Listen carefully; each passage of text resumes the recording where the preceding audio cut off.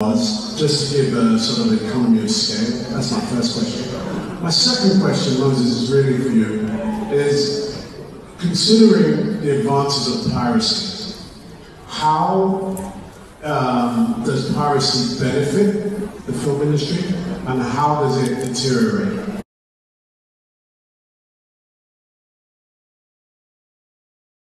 Character they must have to be the superstar.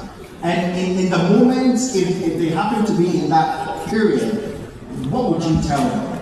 Okay, how many filmmakers here have another job that is not filmmaking? Exactly. And these are the best things you could start off making. Exactly.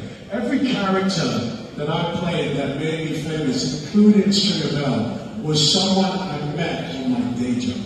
No doubt.